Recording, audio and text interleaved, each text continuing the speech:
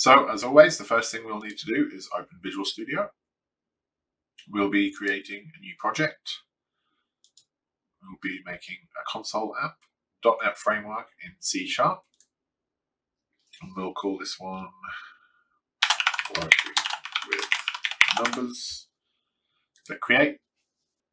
So to get started, we should map out what our application is going to do. So we are going to ask the user for a number. We will store the user's number in a variable. We're going to need to convert that string that the user enters into the console into an integer, which is a type of number. So we'll convert string from user into a number. We are going to multiply the number by 4, and then we're going to inform the user of the result in the console, and then we're going to stop program from closing. So there's a little bit more going on in this program than we have done in previous examples, but it all builds on everything we've been working towards. So let's just go ahead and start meeting some of these requirements. So first of all, we will write a line to the console. We will say, please enter a number. We'll end that line with semicolon. We will then get that number and store it in a variable. So we say var users number equals console.readline.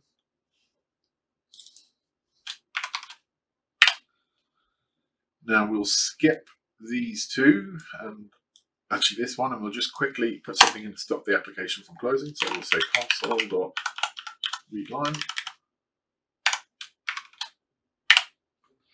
Now we'll look at the more difficult parts. So until now, we've only been working with strings. We put strings out to the console, which is basically text like we've discussed before, and we receive strings from the console from the user. So actually, if we hover over this user's number, you'll see it's actually a string because console.readline is a function that returns a string. So if we want to do some mathematics on this particular string, what we'll need to do is convert it into a number. Now, there are different types of numbers in C#. For the purposes of today, we will be looking at integers. Integer is essentially a whole number, so it's not a fractional number. It's not a 0.1 or a 0.2. It's a whole number. It's a 1, a 2, a 3, a 4. So let's look at how we could convert a string into a number. So we'll need to create a new variable. So we'll say variable, and we'll call this one actual number. And we'll say that one is equal to the, well, actually, let's just back that up. So we're going to create an actual number variable, and we're going to set it as equal to the result of a function. And now the integer object, the int object, has a function in there called parse. What parse does is it takes a string and it converts it into an integer. So we can say int.parse, and then we could type in the user's number there, pass that one in. What this will do is it will take that string and it will turn it into an int. So if we hover over actual number, you'll see that this one is an integer, or an int. So now that we've got our integer, we're able to do some multiplication, some subtraction, some addition, some division, and that'll all work just fine. But we can't actually, if we try and add a string to another string, we just join the two bits of text together, which is obviously not what we want for a calculator type application. So let's now multiply our actual number to get a result. So we'll say var for a new variable, we'll call this one result, equals the actual number times 4. And if we hover over result, you'll see that also gives us an int. So we've taken this integer, we've times it by this integer, because obviously 4 is a whole number and it's an int. And we've now got our result. So now what we need to do is inform the user of our result. So we can say console.writeLine, and we'll put some friendly text in here. We'll say the result of the process is, and then we'll just add on our result here at the end. So it's result, and we'll end that line.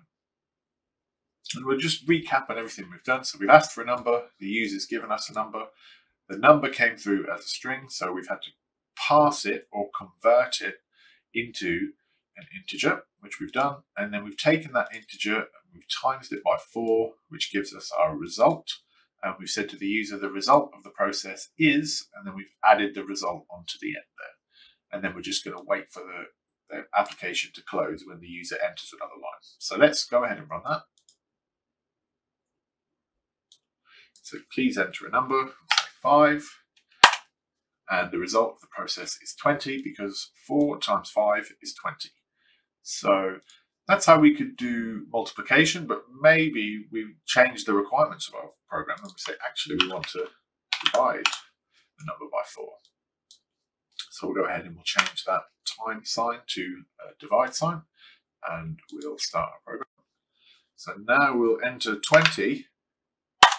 We'll divide it by 4, and we all know the answer is 5. So you can see how this is very powerful. It's very simplistic at the same time. So this is the same type of syntax or the same type of code that you would be typing into Excel when you do your cell formulas and things like that. There is a few things to watch out for though. So what we'll do actually, let's look at subtraction first.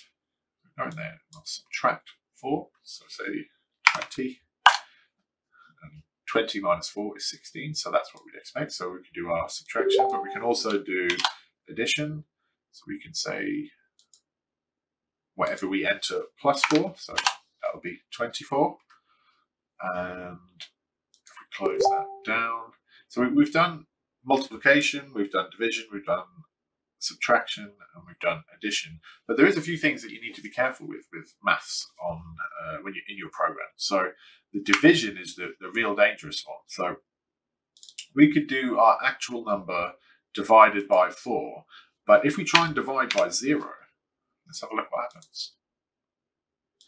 So please enter a number, we type in 20, and our program crashes. And there's a very specific type of error that this is called. This is called a divide by 0 exception. Computers can't divide by 0, and so they won't even try. It will cause a crash, and actually the .NET framework has spotted this before it even happened, and it stopped us from doing that, and it crashed our program for us. So if you're dealing with user input, perhaps what we actually did was we changed this logic to 4, and then we divided that by the actual number that we got from the user. We might have an instance where we could run our program and we could say 2, and the result of 2 divided by 4 divided by 2 is 2, which is fine. But if we were to run that program again and actually divide it by 0, that will crash our program. And that kind of introduces you to this scenario where your code could actually be perfectly fine. There's no errors in it. We've got nothing in the error list, but it's still possible for your program to crash because we've got those users inputting values.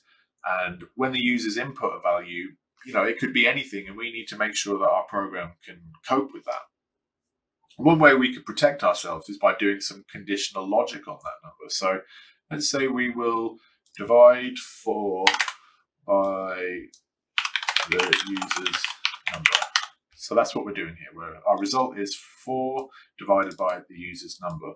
So what we should really do to make sure that this can't crash our program is we should be saying if the actual number is not 0, because we know 0 will cause a crash. And then we'll move our division into this section here. And actually, now we will only ever divide by a number that isn't 0. And you'll see here that result is now an error because result is inside the scope of this conditional logic. So what we would also need to do is to move up those lines of code to sit inside this scope here, because result, it can't jump out of these squiggly brackets. So it's something to bear in mind. Anything inside of a bracket is only available to other things inside of that bracket. So we can access actual number from outside because inside this bracket is this bracket. So it can go up, but it can't go sort of up and across. And it's just something you need to be aware of. It's called scoping. Scoping is, crucial for your application. You won't be able to name things if they've already been used elsewhere in the current scope. And actually, if we put something inside of these brackets above here, that would also be available in our main and actually in any other functions that we have. So it's important to be aware of scope, but we'll cover that later.